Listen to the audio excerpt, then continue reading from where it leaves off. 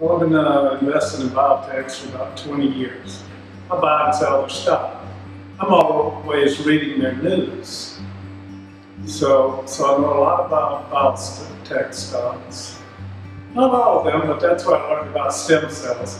And then when I started thinking about doing the stem cells for me, I went to YouTube, and they got some great,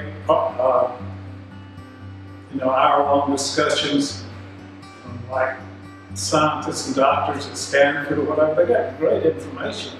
So I just kept researching it until I learned a lot about stem cells. No, really good. Starting with the guy who first talked to me on the phone, a guy named Scott, that,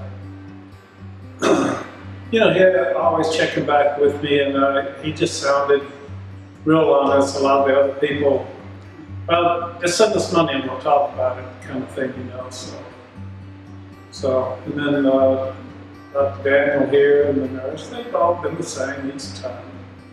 They've been real nice and we get the job done. No, I like them. Oh no, I feel safe here.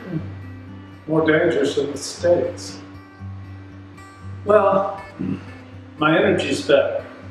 Therefore, I can get out and do more stuff with my grandkids.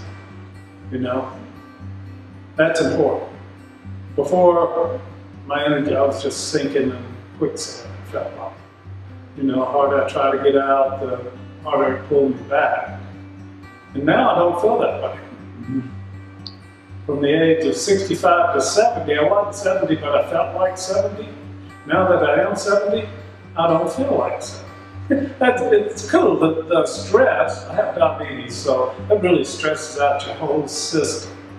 And the stress on my body has gone down 80%, which opens it up for me to have energy to do other things.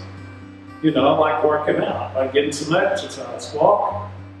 My grandkids asked me to take a taekwondo class with them, and I've been doing that for 6 weeks. The thinking, the function, the sharpness, the clarity, it's all taking a step in the right direction. But when you get so overwhelmed by diabetes, you start losing it up here. I mean, your body's taking all the energy to try to fight what's going on with it. So when the body gets a chance to get over that a little bit, then things start working better up here, at least for me anyway.